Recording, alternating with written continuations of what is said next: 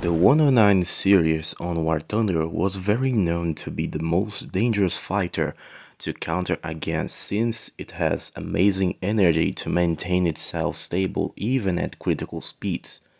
The BF-109 K-4 was one of the last versions of the 109 to see the final moments of World War II. But main question, is the BF-109 K-4 good or bad? The Messerschmitt Bf-109 K4 is a rank 4, battle rating 5.7 fighter for the German Tech Tree.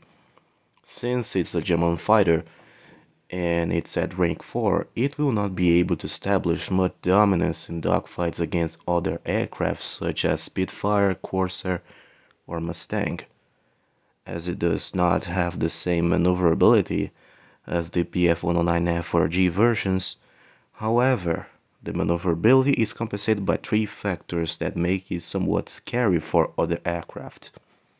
Its powerful engine makes it have great top speeds and excellent energy sustain when you need to do tactical defensive and offensive maneuvers like chandelle or boom and zoom. And its powerful armament, ranging from 13mm machine guns to 20 and 30mm cannons on wings and nose, making it very effective when making a single burst against any plane, no matter if it is a fighter or a bomber. However, it's necessary to manage your ammunition very well, because it is scarce.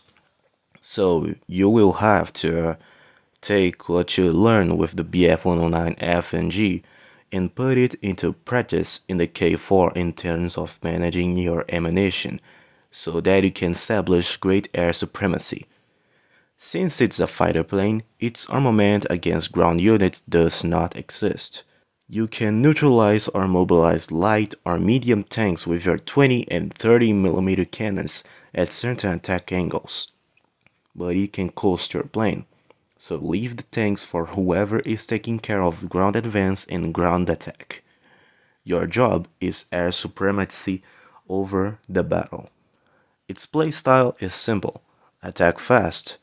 If you can't attack fast, retreat and get ready for another attack. If you get a chance to continue the attack, keep playing with your prey until it makes a mistake when flying. And when defending, try to gain speed and start climbing gradually, constantly changing your position to not receive enemy bursts. My personal recommendation is that your pilot be at maximum level, which is 75, and that you go first on the performance modifications of the BF-109K4 to make it more reliable and responsive to your commands. Don't worry in terms of firepower.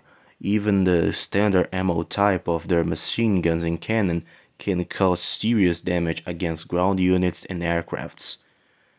In conclusion, the BF-109K4 is an excellent aircraft for coordinated attacks and a good aircraft for established combat air control, with great rate of climb, excellent energy sustain, and plenty of firepower.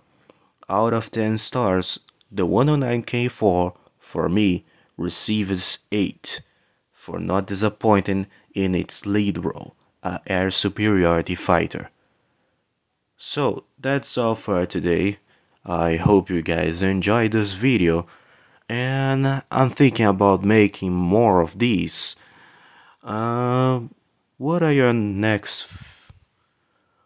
opinion about it? I want to know. Leave a comment down below. If you're not subscribed yet, don't forget to subscribe. And tell what vehicle you want to see on the next video. So, that's all for today. See you guys. Have a great day.